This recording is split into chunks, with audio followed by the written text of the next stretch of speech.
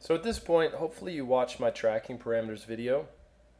That tells you everything you need to know about UTM parameters, how other companies use them with their AdWords account, how you can use them in your Facebook account for posts or ads there, and also some of the best practices around naming the values for those parameters. So anyways, those are the UTM parameters that we're going to use in our AdWords account. And this video is going to be about setting up a tracking template with custom parameters. So to do that, I'm going to use the source, medium, and campaign. And what I want to do is I want to set anyone that comes from an AdWords ad, the medium is going to be set to AdWords. So that's what's going to be captured inside Infusionsoft. And then the campaign is going to be set to the campaign. So that'll be set to fall or summer or winter. That's how I have my campaign set up in this AdWords account. For the source, I'm going to use the ad group. So it's going to tell me Black Friday, Labor Day, Independence Day, or something else. For the UTM content, that'll be information about the ad. So which individual ad they clicked on. So if the ad, described a free trial or lead source tracking or discount or something like that, it'll say something along those lines. And then for the UTM term, that's going to be the keyword that triggered the ad. So for this video, I'm just going to cover custom parameters. I'm not going to talk about value track parameters yet. So I'm just going to remove the content and the term. So right now, I just want to do the medium, campaign, and source just to keep this video short and simple. So let's create a tracking template. Let's do LP URL, that's the landing page URL. And we put a question mark, and we're going to have UTM medium equals AdWords. That's hard coded. We'll have UTM campaign, which is it's going to be the campaign name. And I'm going to use a custom parameter. And I'm going to call that custom parameter campaign. All custom parameters start with an underscore. So this is how you define a custom parameter. And then for the UTM source, this is going to be underscore ad group. So this is going to be the name of the ad group.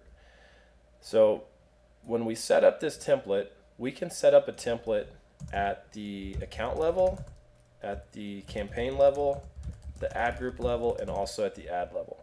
I don't want to set up templates all over the place. I kind of just want to have one template at the account level, and then the campaign and the ad group and all that, the keyword and all that stuff is just kind of dynamically populated, right? It's like the simplest way to do it. So let's just do the source, medium, and campaign. These are 3 required fields. So if you're going to build a tracking URL, source, medium, and campaign are like the 3 parameters that are required at a minimum. So let's just copy that.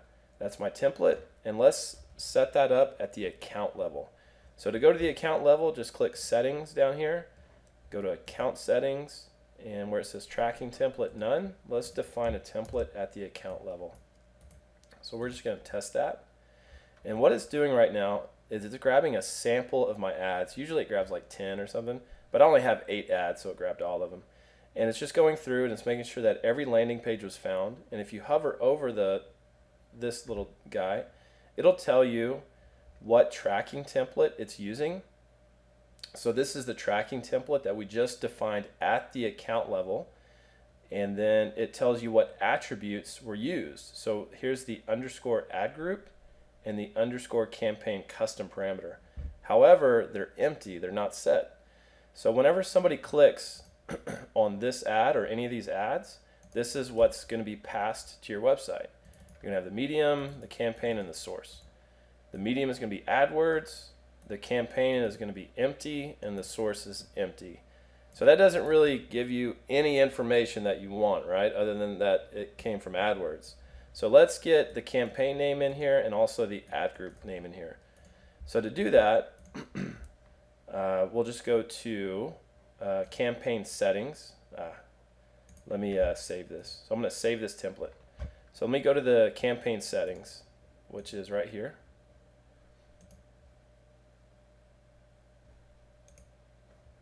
All right, campaign settings, I don't know how to click that. But what we want to do is add some columns here that has the custom parameter columns. So to do that, go to Modify Columns, click that, and we're going to add custom parameter and tracking template. That's what I want to add. So there's no tracking template at the campaign level. I mean, we can define one right here if we wanted to, but I don't want to have a template at the campaign level. I like adding this just so that I know that there's no template, so that it's blank. But for custom parameter, we need to define the custom parameters. So recall, for the campaign, this was the custom parameter name that we're going to use. So we'll do, it already puts the underscore there for you, so we'll do campaign, and this is the fall campaign.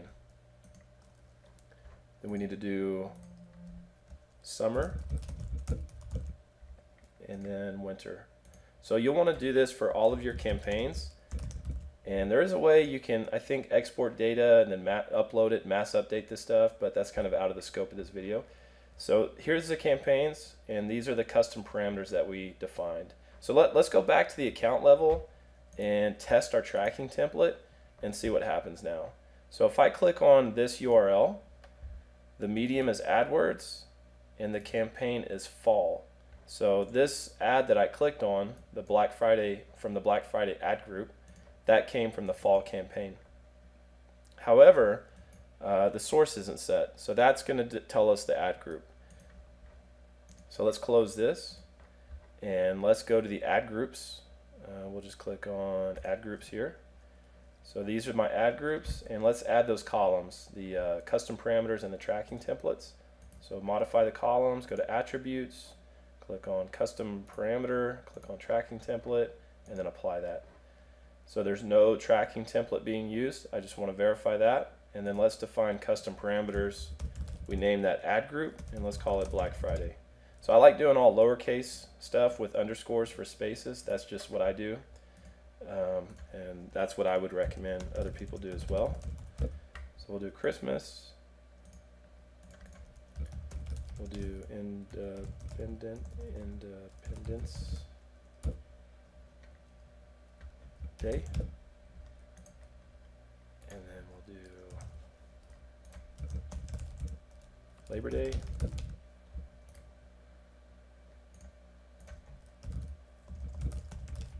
And then New Year's. All right, so we set we set a custom parameter at the ad group level for every ad group that tells us the name of the ad group. So Black Friday, Christmas, Independence Day, Labor Day, and New Year's. So let's go back to the account settings and let's test our template again. Let's go back to settings, account settings, and test. So I'll click on any ad, because all of these ads are using the account level tracking template. So I'll click on the first one. And so the medium is AdWords, winter, and New Year's. So if somebody were to fill out my web form, this is the data that I would collect for that lead. It would tell me that they came from the AdWords, winter, New Year's ad, or ad group. So that doesn't quite get us to the ad level. It doesn't tell us exactly which ad they clicked on, but it's getting us close. So in the next video, I'm going to show you how to track down to the ad level and also how to extend your tracking using value track parameters. That'll capture the keyword. So to recap in this video, all we did, we defined a tracking template at the account level, and then we set up custom parameters at the campaign level, and also, well, if you go to campaigns, you won't see your custom parameters here, so you have to go to settings and then campaign settings. It's kind of quirky, but that's how you have to do it. But we set up custom parameters at the campaign level and also at the ad group level.